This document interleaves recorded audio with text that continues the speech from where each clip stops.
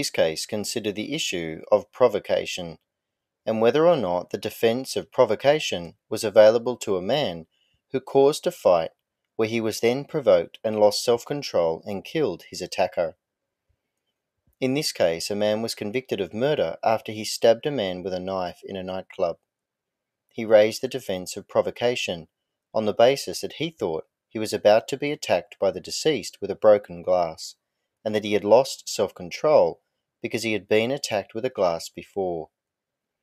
However, the judge refused to allow the jury to consider the defence of provocation, on the basis that the accused had actually provoked the fight, and therefore it was self-induced.